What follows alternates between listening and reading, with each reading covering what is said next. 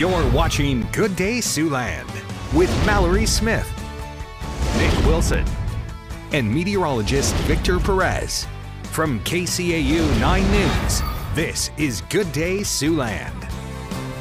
Good morning. It is 6:45 on this Tuesday morning. I'm Mallory Smith. I'm Victor Perez. Well, it is a Tuesday morning, and Nick does have the morning off. He's going to be off all week, vacationing in probably a much nicer part of the area right now, because I know we're seeing some cloud coverage here. I mean, it's all right, quiet, a little bit of maybe patter of rain that you saw earlier. Help you to lull yourself into sleep if you woke up a little early. We'll see that the Wayne, Nebraska camera shows that there's a couple of showers and storms outside of the forecast area, and we've been a little bit drier since the morning hours. We did see some showers and sprinkles earlier. We still see some by Norfolk, but we'll see that most of us are seeing winds under 10 miles per hour, unless you're by Orange City and Bloomfield. Both of them a little over 10, but the rest of us pretty quiet. We'll see here on the radar showing those showers and storms making their way across the region, dissipating earlier in the morning as we get this second batch passing through. Now they have reported a hail 1/4 of an inch in diameter here and there, but it's looking like the severe storms have stayed outside of the forecast area, and they're looking to stay that way more and more as the models show it shifted a little bit further east. But we'll keep an eye on them either way, as there is severe potential through the morning hours. Back to you, Mallory. Yeah, definitely, Victor. All right, thanks. Well, Iowans can once again access legal abortion care until 20 weeks of pregnancy, just days after new restrictions first took effect. It comes as a Polk County judge temporarily blocked the new law, which banned most abortions after roughly 6 weeks of pregnancy, until legal challenges play out in court. The ruling also specified that while the law is paused, the State Board of Medicine should proceed with creating rules for enforcement as the law specifies. That way, healthcare providers would have clear guidance if the law takes effect again in the future. The president and CEO of Planned Parenthood North Central States says in the meantime, yesterday's ruling allows clinics to return to business as usual. This temporary injunction allows us to once again support our patients and their healthcare needs. Planned Parenthood remains committed to providing abortion care in Iowa. Our abortion patient navigators will continue to connect patients in Iowa with the resources that they need to get to their appointments wherever they are. And that return to business as usual seems to have been front of mind for Iowa Governor Kim Reynolds in a statement responding to the injunction. It reads in part, quote, "In their own words, the abortion industry stressed the need for a temporary injunction so they could continue with 200 scheduled abortions in the next 2 weeks. While life was protected for a few days, now even more innocent babies will be lost," end quote. And Governor Reynolds added that she expects the Iowa Supreme Court will eventually rule in favor of the new law. In the meantime, abortion rights supporters also responded to the injunction. In a statement, the legal director for the ACLU of Iowa said in part, quote, "This order is essential to protecting the bodily autonomy, rights, and freedom of Iowans, as well as their health and safety, while this unconstitutional and dangerous abortion ban is litigated. We know Iowans stand with us in wanting to protect abortion rights and keep politicians out of doctor-patient decision-making," end quote. Well, elsewhere, railroad company Union Pacific is renewing a push for one-person train crews.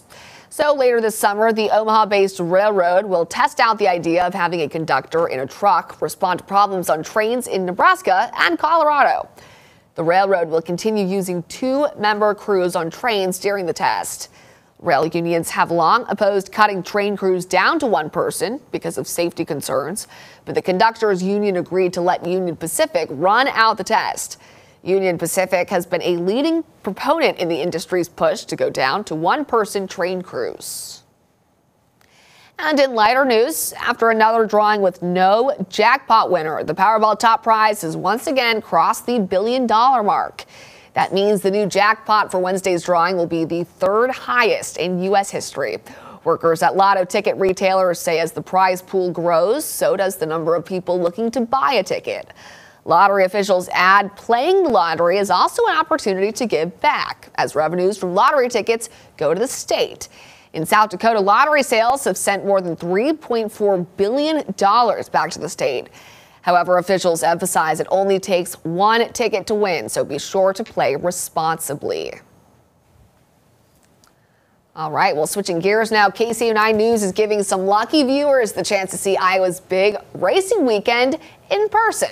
We're giving 6 winners 2 tickets to the Indy race in concert on either July 22nd or 23rd. The musical lineup for Saturday is Carrie Underwood and Kenny Chesney, while on Sunday, the Zach Brown Band and Ed Sheeran will take the stage. And the winners will be decided tomorrow, so you need to enter soon if you want to win a chance. Or if you want a chance to win, you can do that by going to SiouxlandProud.com, clicking on the contest tab. Definitely be sure to enter.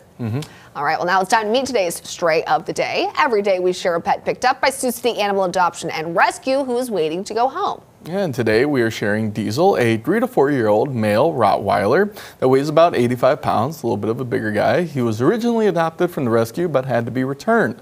The rescue says he's a very loyal dog who knows some basic commands. He just doesn't get along well with cats or little kids. Diesel is available for adoption now. And if you lost your pet, or if you're looking to adopt, or if you'd like to sponsor a pet for adoption, you can visit the rescue's website. It's at SiouxCityAnimalRescue.com. I mean, what more could you want in a little guy? He's very loyal. I mean, most dogs are. Guy's best friend, but still, he's very loyal, sweet guy. I don't know why he had to be returned, but I'm sure it wasn't his fault. Yeah, sometimes it's just not the right fit. Exactly. You know, maybe they had a little cat. Exactly. It doesn't work out. I know. If I brought him to my house, he probably wouldn't be too happy. But if I brought him over today, I'd probably want to do it more so towards the later hours, because it's going to be maybe clearing up then. Or I mean, we should be pretty good here in Sioux City, and for much of eastern and northern Siouxland, we've seen those showers concentrated to our west, where the clouds have been thicker, keeping it a little bit warmer. You can see 63 in Norfolk and 62 in Wayne, but we'll see that conditions across the area are primarily close to 50 degrees, or excuse me, 60. We'll see 59 in Sioux City, 58 in Cherokee, and 57 in Sheldon. Looping radar here showing a couple of showers passing through the area, primarily out in northeastern Nebraska, but they're looking pretty light with the severe storms outside of the viewing area, as we'll see the stormcast showing that showers are favored to the west, and then looking like clearer conditions, like Mallory was talking about, that remain clear for the start of the day tomorrow. We'll see building clouds afterwards, though, so we're keeping an eye on some more showers later on. And we'll have temperatures today that are going to be rising up into the upper 70s. Morning showers, but a clear afternoon, as we see that those winds will still remain from the southeast, and southeastern breezes are going to continue through the overnight into tomorrow, as we see temperatures rising up into the mid 80s, looking at some lower 80s for Thursday and Friday, but the weekend really shows those temperatures cranking it up a notch as we look at a warmer next week. Yeah, definitely a bit of a warmer one. All right, thanks, Victor. Well, now let's turn to sports, where state tournaments are underway for Iowa high school baseball and softball, with some Siouxland teams still in the running. No Sacco has those details in your morning sports wrap. Good morning, Siouxland. The most exciting time of the summer is here, as the Iowa baseball and softball state tournaments are off and running. Kingsley Pearson enters as the lone top seed among our Siouxland contenders, opening up their quest for the title for South Winneshiek in the Class 1A quarterfinals yesterday. 1-seed Panthers in their 3rd state trip in 4 years. Warriors looking to send them home. Bottom 1 KP at the corners with 2 outs for Bo Bupke. There goes the pass ball. Bupke waving at Emerson Pratt, who cruises in from 90 feet. Panthers strike first, 1-zip. Moments later, Tyler Orzakowski trying to extend the inning. Chopper to short, and the fielder can't handle it. Error brings in Boston Deuskit. 2 Warrior miscues, 2-0 KP lead. Still in the first, a Bo Goodwin RBI makes it 3-0. Easton Nissen at the dish. Under the legs of short, another comes home. 5 KP runs off 3 hits and 3 errors in the first. Same score in the 4th. Evan Newman goes 5 strong innings. This was the only earned run. Panthers go to second for 1 on the fielder's choice. Lucas Weiss gets the Warriors on the board, 5-1. Then Goodwin delivers in the bottom of 5. RBI single dropped, score in Deuskit as the Panthers power into their 3rd semifinal in 4 years, 6-1 the final. Some more 1A action from Carroll. 2-seed Repson St. Mary's in its 8th straight state trip. 7-seed St. Ainsgar, the challenger. Bottom 6, Hawks down 1-zip, but look at Austin Klein with a swinging bunt. Brady Worth charging in from 3rd. He's safe. We're all tied at 1. Moments later, it's Brendan Fish now. He's opting for the squeeze bunt. It works to perfection. No throw. Landon Walshmith crosses from 90 feet just like that. RSM in front 2-1. And how about some insurance for the Hawks? Jackson bunkers a high fly to left. That's going to do the trick. Sack fly brings home Ryan Willman big run, 3-1 RSM. Top 7, Saints with the tying run at the plate, one hopper to short, and it hits the runner. That's interference, and that's going to be the game as RSM survives and advances back into the semis 3-1. And over in Fort Dodge, Esterville, Lincoln Central, and Davis County squaring off in the Class 3A quarterfinals. Madeline Barker of DC was dealing to begin this game, racking up strikeouts left and right. Mustang offense trying to give her some run support. Bottom 2, runner on third. Check out the bunt from Caitlin Olinger. That's going to score the first run of the game. But ELC would play some small ball with some bunts of their own. And there's nothing small about this swing from Tatum Dunleavy. A monster shot soon after to deep left field. That's going to give ELC the 3-1 lead. Tatum's uncle, as a matter of fact, the head coach for Davis County. No Christmas present from Zach this year. Mustangs coming back to tie the game, but ELC explodes for 8 runs from there. ELC goes on to advance. That's your check at sports. Have a great day, Siouxland. And now let's take a look at this morning's top stories. It's what you need to know before you go. An arraignment is scheduled in Madison County, Nebraska court for today at 1 p.m. for 32-year-old Jeffrey Stewart of Harlington, Texas. He's accused of misusing more than $740,000 from North Fork Area Transit. It's a nonprofit agency that provides transportation services to Norfolk and the surrounding area. Stewart had been the general manager of the nonprofit until his suspension in December of last year. He had allegedly been using a company credit card for personal purchases. He was booked into the Madison County Jail over the weekend after he turned himself in to the U.S. Border Patrol in Texas last week. A Texas judge ordered his extradition to Nebraska last Friday. And elsewhere in Siouxland, Sioux City police are investigating 2 different stabbings that occurred within 24 hours. Yesterday evening, police responded to a stabbing on the 1400 block of McDonald Street. Authorities believe a fight between a man and a woman may have led to the incident. The woman was transported to a local hospital with non-life-threatening wounds, while the man is in police custody, after being taken to a hospital by authorities. Police say charges are pending against the male suspect. The incident came less than a day after separate stabbings on 26th Street. The increase in stabbings, it's an easy weapon of choice for suspects. Most people have knives on them, on their persons or in their homes, so it's an easy weapon to access.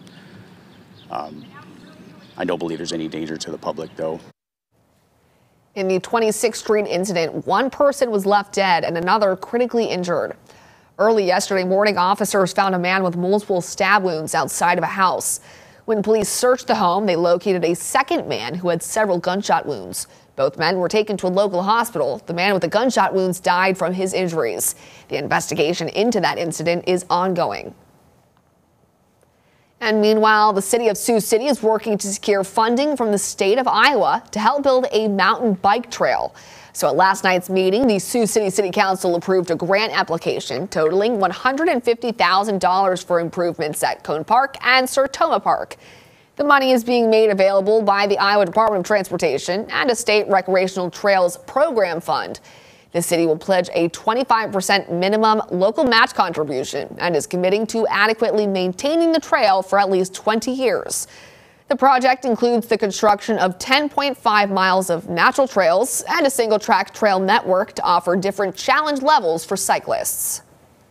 We're going to be really having a lot of people coming into Sioux City because of that trail, because I understand that they're far and few between with Sioux City, and a lot of people are traveling more miles, more hours to get to a trail such as what we will have here in Sioux City. In the meantime, locker room improvements at the IVP Ice Center also remain on track. Council members approved a contract and performance bond with H&R Construction totaling more than $1.6 million. The Ice Center project is expected to be complete next June. As for that bike trail, though, those temperatures this week are looking pretty good to get out on a bike trail. Yeah, especially with Rag Bike coming up. We'll see that. The weekend's going to be a little bit warmer, though. Temperatures today rising up into the upper 70s. Pretty decent. A little bit on the cooler end for summertime with those showers that we had in the morning, as we'll see some more showers and storms possible through tomorrow as well. At least this time focused in the afternoon hours, though. We'll see temperatures in the low to mid 80s through the rest of this week, rising up on Saturday with Rag Bike coming up. up, and then peaking as we look at some low 90s forecasted through the majority of next week, with some clearer conditions that are favored as well. So we're going to see a lot more sunshine coming up soon, Mallory. And we're going to have a lot more people in town too as well. I was just thinking about that with RAGBRAI coming up. There's a few more events coming up this weekend as well. But at least we're going to have some or less rain chances. So it'll be good to be out. Exactly, yeah. All right, well, thanks so much for watching and have a great rest of your morning.